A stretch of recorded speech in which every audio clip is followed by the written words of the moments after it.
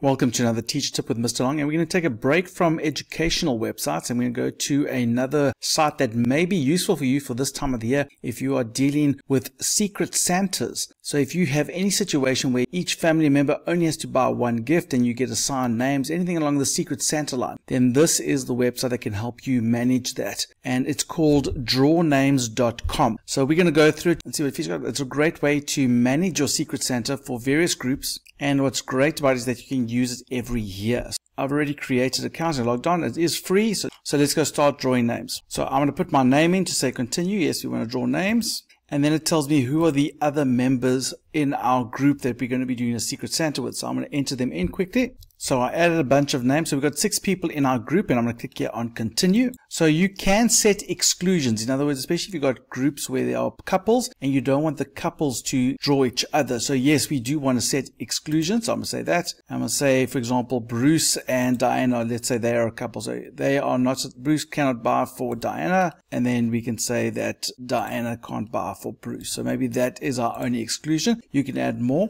We're going to click on continue.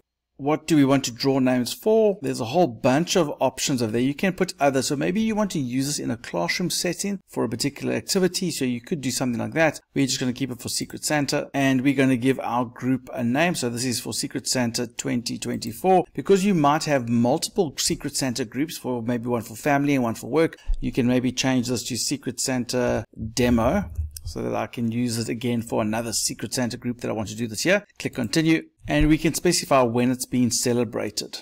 So let's say we do another day before Christmas, on Christmas Eve, and we can set the limit of how much people are allowed to spend. Now this is in dollars, but you can just pretend it is in the currency of the country that you want. Let's say you want to keep it to 100 Rand, so we'll keep it to that. And what is your message for your group? You give you a template for a message, but you can change that if you want. And then how do you want to send the invitations? Now you can do it via WhatsApp. Now if you do it via WhatsApp, you can copy this invitation, and it's got the link already there, which you can then use in your groups. We're going to go back rather. You can just use the link if you want to just use the link, or you can email it, and you can actually fill in the email addresses of all the different participants in your groups.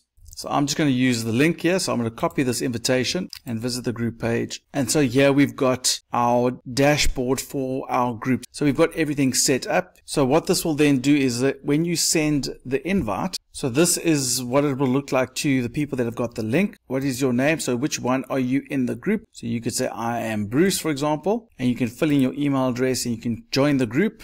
I'm now a member of the group. It's got my details. Now I can make a wish list, for example, of things that I want. So you can specify which one you want. So you can say male, continue. You can specify your age. Let's pretend Mr. Long's 21 and make a wish list. And we can go search for particular gifts, or we can just go and add them if we want. So these are all from a particular site. You can say maybe we want Lego, and maybe there's certain items that you can click on. Obviously it keeps it to the actual category, but we can clear these filters if you want. So let's say we want to add that. Add to wish list, and there's my wish list. Maybe I only want those items. We can go back to our default page, and there we can see our wish list, and we can draw a name, and my name is Natasha. So that's the person that I'm going to be allocated to. Now obviously that person hasn't been set up yet, but if we did, we would be able to see their particular wish list. Over here on our dashboard, we can see that Bruce has been activated and it's got some stuff on the wish list. So a great little useful tool. You can send a reminder if people haven't done all of their